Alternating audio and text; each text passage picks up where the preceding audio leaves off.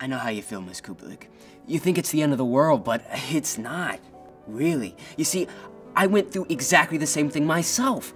Well, maybe not exactly. I tried to do it with a gun. She was the wife of my best friend, and I was mad for her. But I knew it was hopeless, so I decided to end it all. I went to a pawn shop, I bought a .45 automatic, and I drove up to Eden Park. Oh, do you know Cincinnati? No? Oh, okay. Well, I parked the car and I loaded the gun in. We know how you hear in the papers all the time about people shooting themselves, but I mean, believe me, it's not that easy. I mean, how do you do it, you know? Here, here, here. You know where I finally shot myself? In the knee. While I was sitting there trying to make up my mind, a cop stuck his head in the car window because I was illegally parked. So I started to hide the gun under my seat and it went off. Pow! Yeah. Oh, it was a year before I could bend my knee again. But I got over the girl in 3 weeks. She still lives in Cincinnati, has 4 kids, gained 20 pounds, and she sends me a fruitcake every Christmas.